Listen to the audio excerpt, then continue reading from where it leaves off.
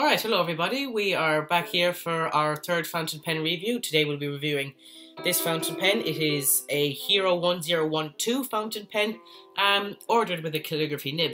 Now, before I get going with the fountain pen, I'd like to discuss a new structure to the videos that I'd like to follow from now on. I was looking over the other two videos that I had made and I realised they never followed any great structure to them. So I said I'd try and put together a new structure to make them a little bit more enjoyable to watch and a little bit less painful to have to watch.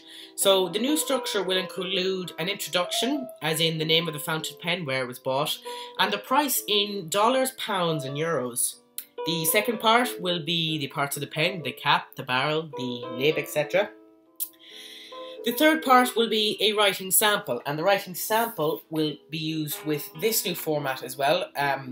My camera flips the image, unfortunately, because it's a MacBook Air. I'm afraid I can't do anything about that at the moment. I'll explain everything about that in the third part of the movie.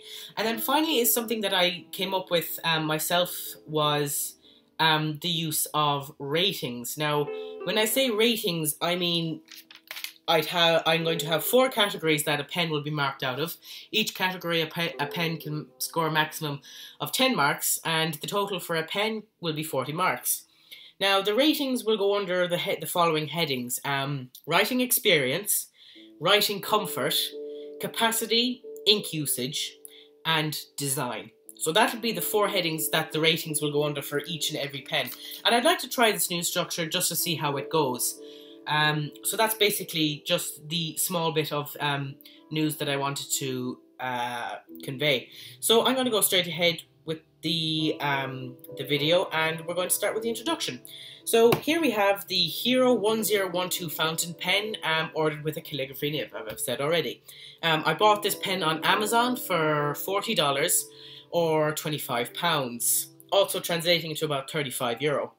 So I'm going to go straight ahead with it. Now, the pen came in this box. This is a very, very nice box, I have to say. For the money paid, I didn't expect to receive such nice packaging. Here on the box, you can see, again, camera flips the image, sorry. Again, you can see the word Hero, the Hero logo, and what I'm assuming is Hero translated into some other language. You can see a small crest beneath all of that, and above that crest, below the Hero logo, is the date 1931. I don't know what relevance that has. Inside the box, you have the exact same symbols and words and logos and everything inside as you saw on the outside of the box. The entire thing is cushioned. We have cushion here, and we also have cushion here as well on the hinge itself. It's a very nice box, I have to say. I didn't expect to receive such a nice packaging for the money paid for the pen. It's definitely a pen that I think is intended for... It's definitely a box that I think is intended for the pen to be stored in long term and not just thrown away when you get the pen. So I definitely advise keeping this box.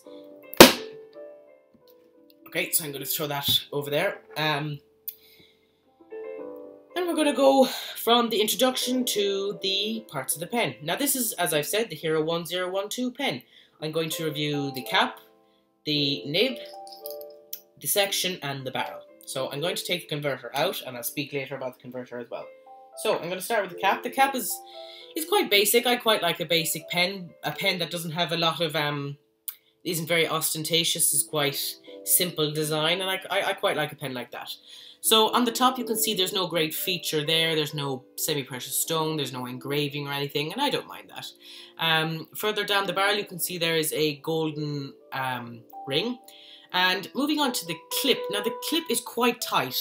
The clip is quite tight. I've used it for about a week now, and the clip still remains to be very tight. It's quite a chore to try and clip it onto your shirt pocket. But then again, I think that stands to show that this pen is not really designed for everyday usage.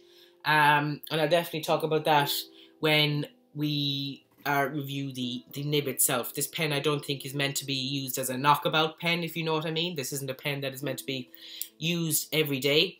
A bit of ink there on my arm.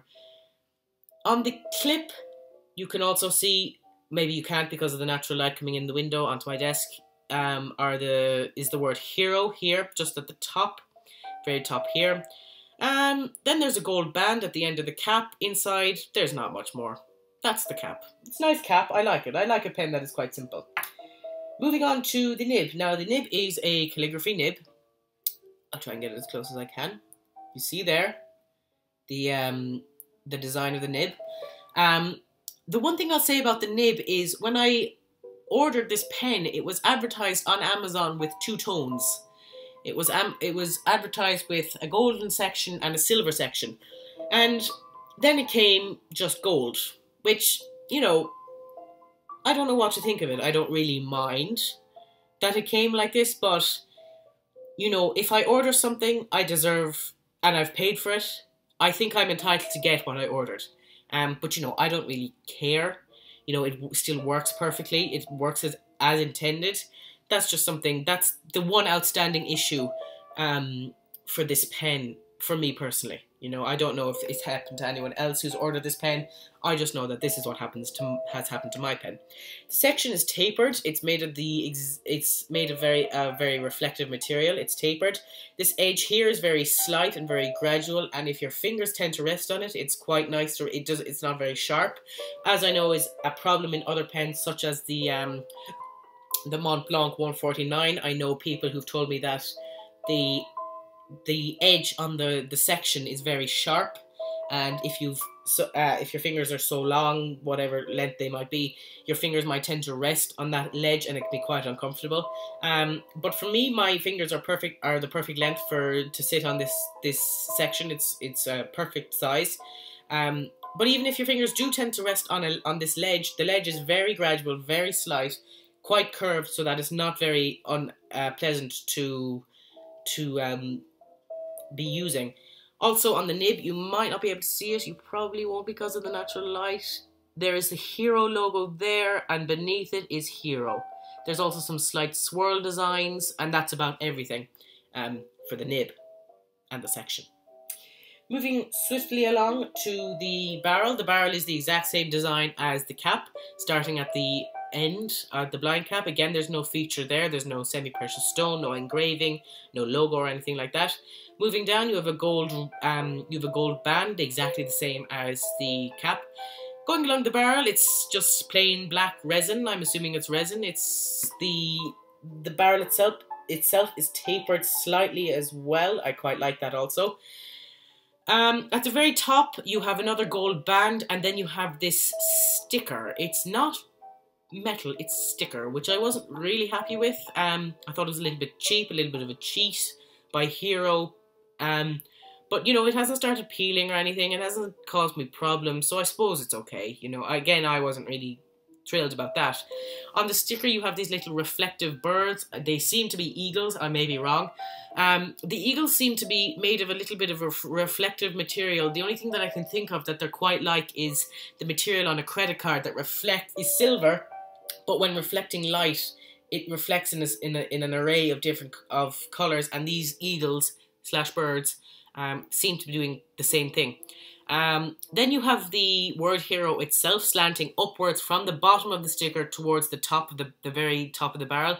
Then underneath the word Hero, you have the Hero logo, and finally the pen number 1021. So that is the barrel, that is the cap, and that is the nib.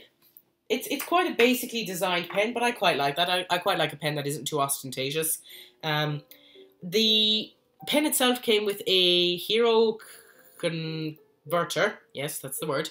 Hero converter, but God knows where that's after getting to now. So I just use a standard international converter. And it works perfectly well. It works perfectly. So I'm going to put the pen back together, make sure that I haven't forgotten anything. I don't know whether I said that I'd talk about the nib the way that it's not meant to be an everyday knockabout pen in the parts of the pen or in the writing sample, but I'll go ahead and talk about it now anyway. The thing that I've noticed is that this pen, it's very hard to get a very thin line when writing with this nib, this pen, with this nib particularly. But that's not a design flaw. That's not what it's designed for. It's designed to be a calligraphy nib. And that's another reason why I don't think this is an everyday pen to be used and kept in the pocket. Firstly, because the clip would be a little bit too tight. And secondly, because the nib itself isn't designed for that. It isn't designed for, as you can see, it is a calligraphy nib. It isn't designed for straight, narrow lines. That's why I don't think it's an everyday pen. Again, that's not what it's designed for. It's designed to be used as a calligraphy pen. So that's not a design flaw. It's just something that, it's just an observation of mine. Cap is very tight on the barrel, not so tight that you can't move it. You know, it won't come off if you cap it. It won't come off. So I'm looking here to make sure that I'm following my new structure. We've done the introduction of this pen. We've done the parts, and I'm going to go ahead with the writing sample. I'll put the pen over here for a second. Now, I realised in the last 2 videos that even though I said I'd do a writing sample, I am never going to get around to it if I don't do it in the videos themselves. So I decided to print out this sheet that hopefully I'll be using for the other pens in the near future. So here, again, the image is flipped, but you can take my word for it. At the top we have Nerdy and the Geek, established in 2014. Underneath is the chosen pangram. I believe that's the proper term, as in a sentence that has all the letters of the alphabet. Below that we have the chosen quote, and below that we have a signature. The signature that I've chosen today is John Smith. So that is our template for the writing sample. Now I'm going to go straight ahead. I'm just going to give the pen a chance to, one moment here, I'm just going to give it a chance to start up again. And we are good. I'm just leaving my equipment down there. So, our chosen pangram for today, I'm looking behind here on my whiteboard, is a quick movement of the enemy,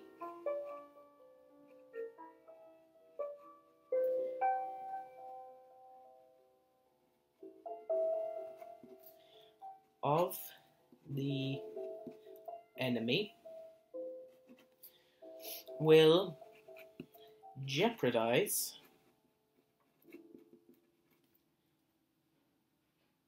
six gunboats. Now I don't do the calligraphy nib justice here because I'm trying to fit it onto the 2 lines, but it is a very good nib. And our chosen quote. The quotes I might use in the next reviews. I might just show you the writing there. The quotes that I'll use in the next few reviews are quotes that may be made by famous historical figures or by myself. Today is a quote that I'm going to use is one that I've come up with myself. I came up with it when I was out sailing one day and we weren't making a lot of progress on our course. So this is the quote. Someone might have come up with this before, I know, but you know, this is the quote that I've come up with without anyone else helping. So the quote is, look ahead of you.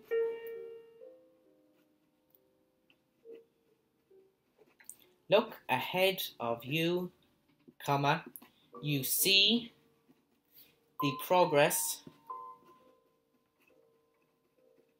you have yet to make.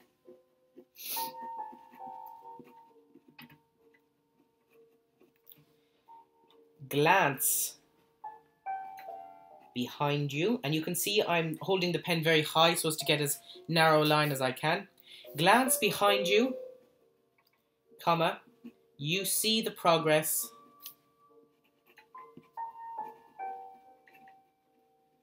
you have made. And I'll put have in capitals. So that's our quote. Again, I'm very sorry that the image flips, but, you know, you should get the general gist of the writing. It starts up straight away. You know, there's no problems with ink flow. It can get a little bit wet at times, but it dries quite quickly because I'm using some cross ink. And our signature is John Smith. The famous John Smith. Trying to... Now, so there's the signature itself.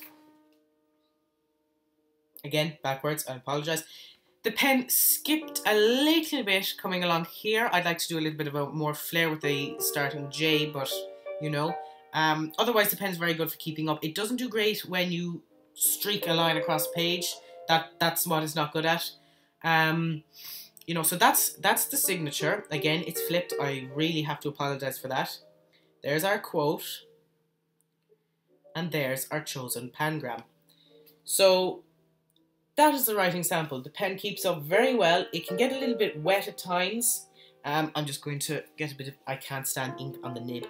It gets a little bit wet at times, but once you get it started and you're holding it at the right angle, You know, it's not a bother to be writing with at all. It's a very good pen to write with. So that's the writing sample. Hopefully I'm going to be using this template in the other reviews. Leave a comment just to say what you think of using this kind of a format. And if you have any suggestions as to what I should do. Don't say get a new camera, because I've said it to myself a million times. Don't say it. So that's the writing sample. Now, so we've done the introduction, the parts, the writing sample, and now we're going to go for the ratings. So I have the ratings here. In terms of writing experience, I've given this pen a 10. In terms of writing comfort, I've given it a 9. In terms of capacity and ink usage, because this pen burns ink like I've never seen before, I'm giving it a 6. And design, I'm giving it an 8. So in total, the pen, I've given it a total of 33 marks out of 40. So that's the pen. So overall, the pen is marked 33 out of 40. It is the Hero 1012 fountain pen, bought with a calligraphy nib, bought on Amazon for $40, £25, €35. And that's the pen. Hope to see you soon. Bye bye.